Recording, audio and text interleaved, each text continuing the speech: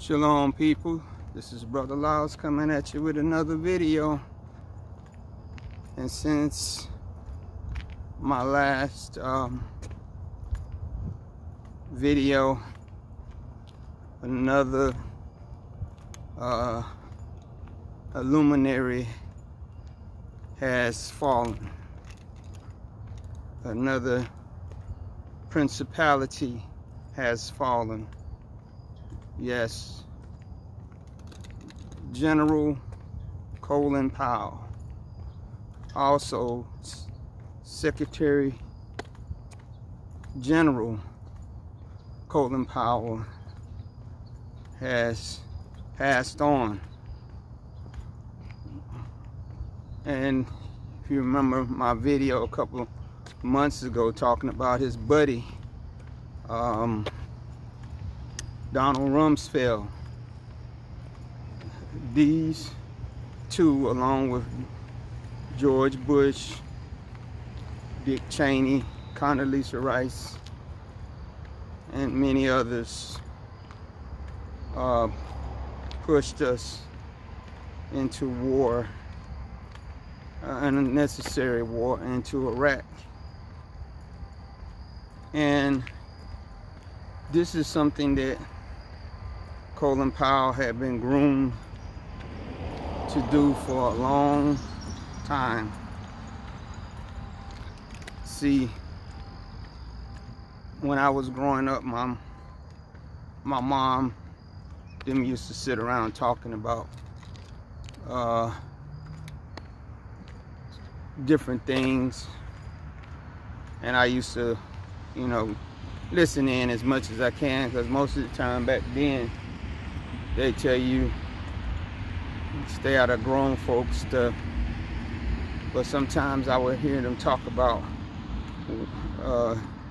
women who gave birth to children that were born with what they called a veil over their face, meaning that they didn't have an actual veil over their face, but when you, I guess it was a look that you could see in their face that knew that this child was going to be something special. Either something special for good or something special for evil. Well, apparently Colin Powell had that. And also, you know, his family were immigrants from Jamaica. He wasn't from America. So, you know, and I'm not saying that, you know, his upbringing, you know, he didn't have some hardships that he dealt with growing up in New York as a second generation Jamaican. But, you know, he caught the eye of someone along the way.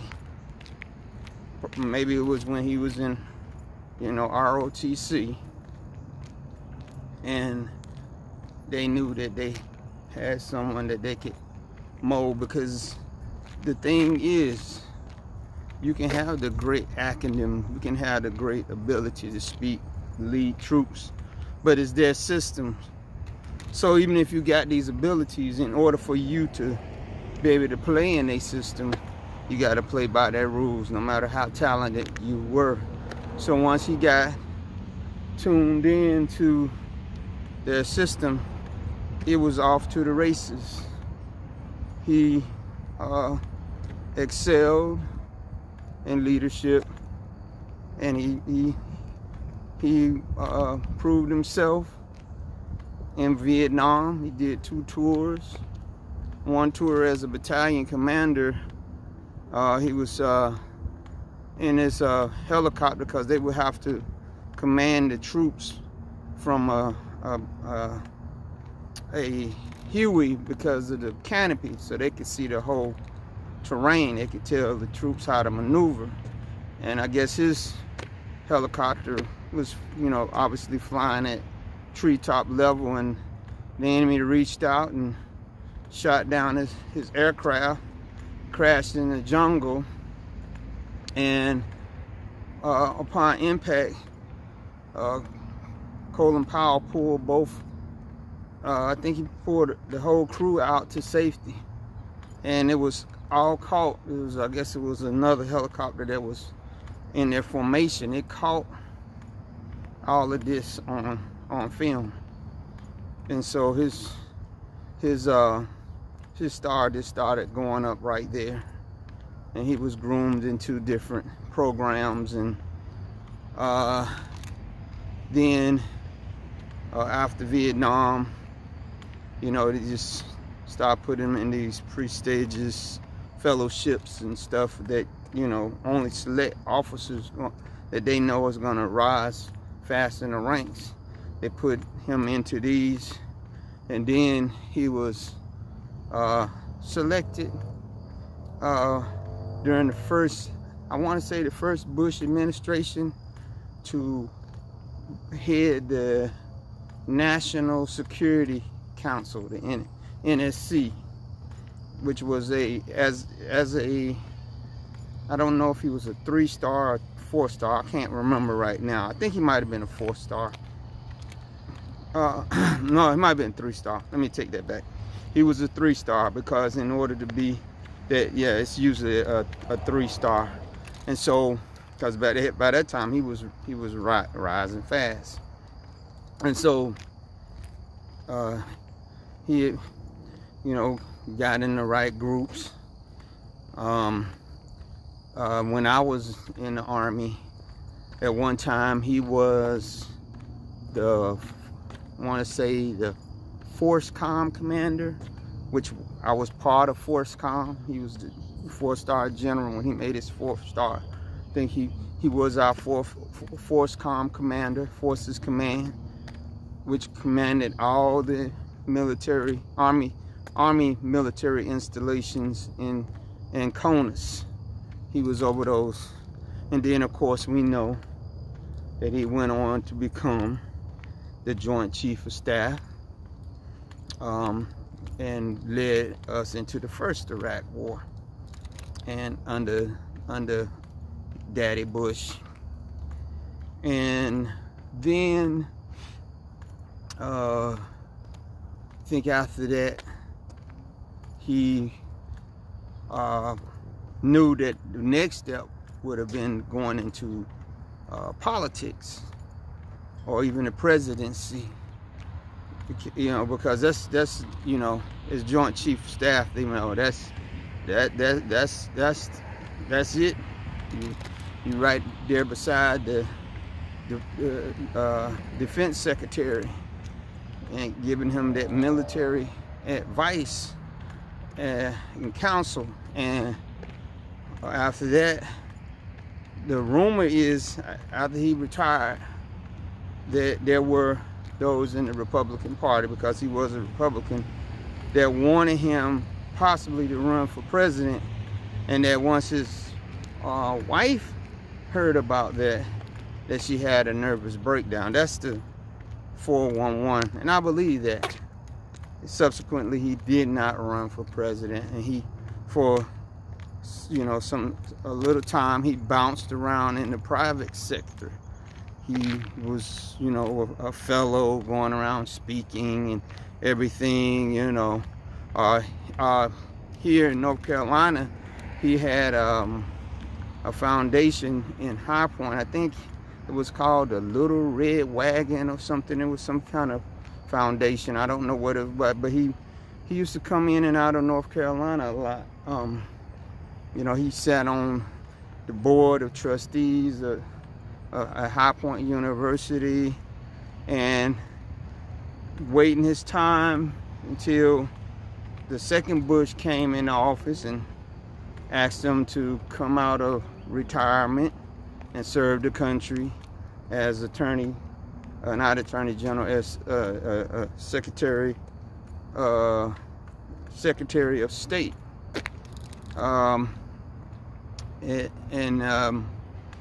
You know, go around representing American interests instead of the president all around the world, because of the respect people had for him leading the troops to victory in the first Gulf War, and his, you know, ability to be almost apolitical, you know.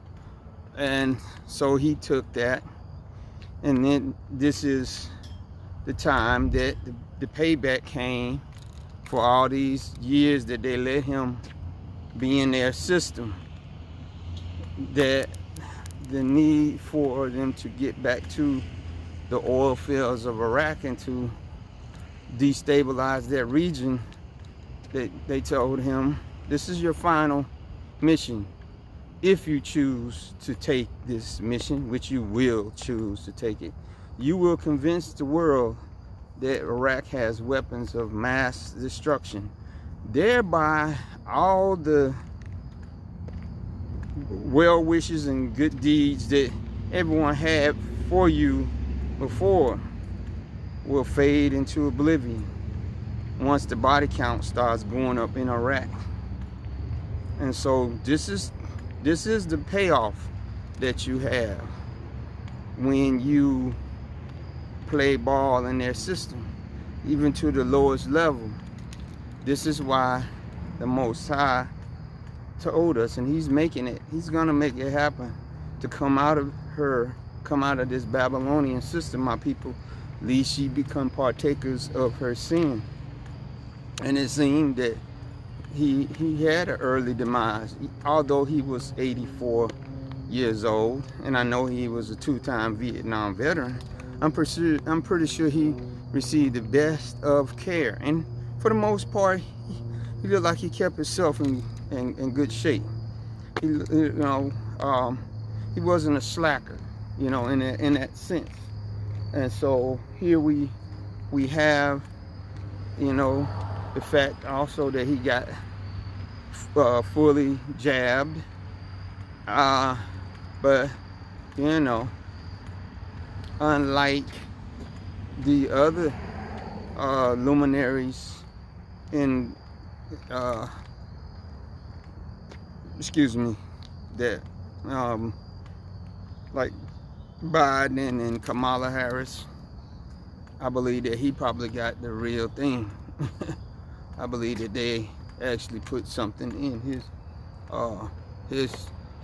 syringe, whereas with those two, they probably use saline, because the devil is a liar.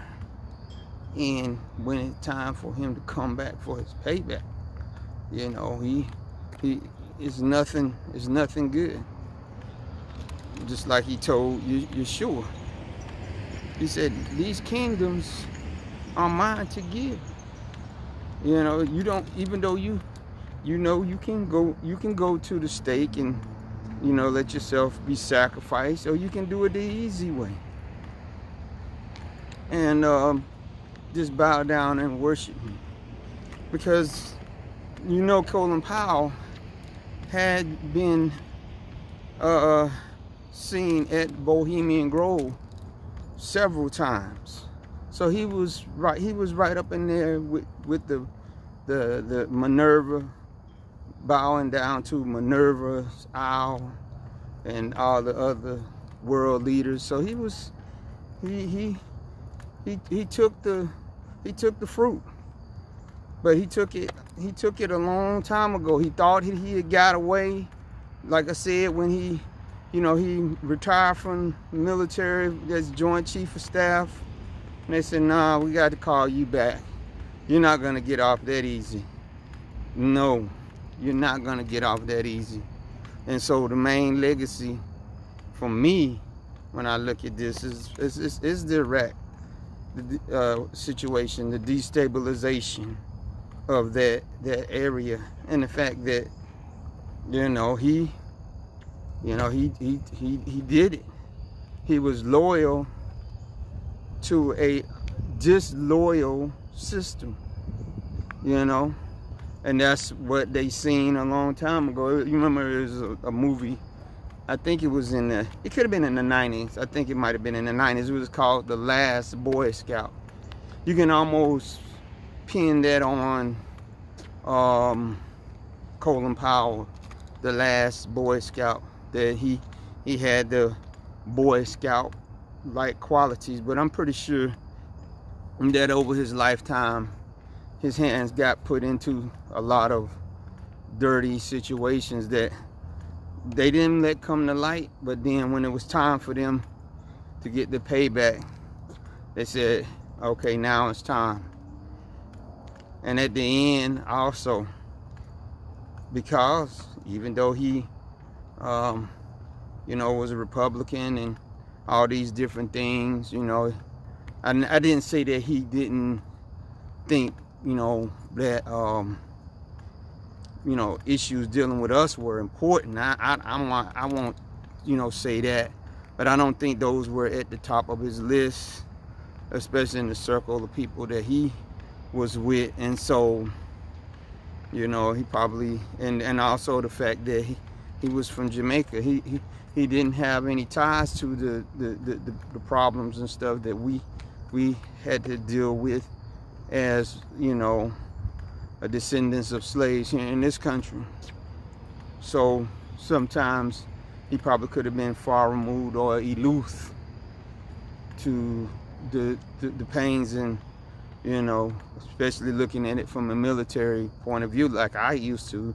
You can kind of say, why don't you just pick yourself up by your combat boots and join the military, which we now know that the military is also a tool of the New World Order.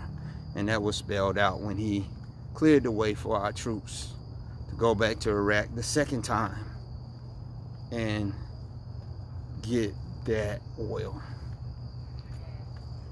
So I'll say this, another principality, because you know it was a big principality behind him when he came down. And I'm just believing, and I'm feeling in myself that it's gonna be some more luminaries along with their principalities behind them that's gonna fall. I just feel that in my spirit. I feel that this thing is gonna go so, you know, out of what we think is going to, or at least maybe not out of, but how it's going to, how the order of it is going to happen. It's going to take some of us by surprise. So with that, I would tell you, if you like this video, give it a thumbs up. I want you to leave a comment. I want you to subscribe. And I want you to be blessed. Shalom.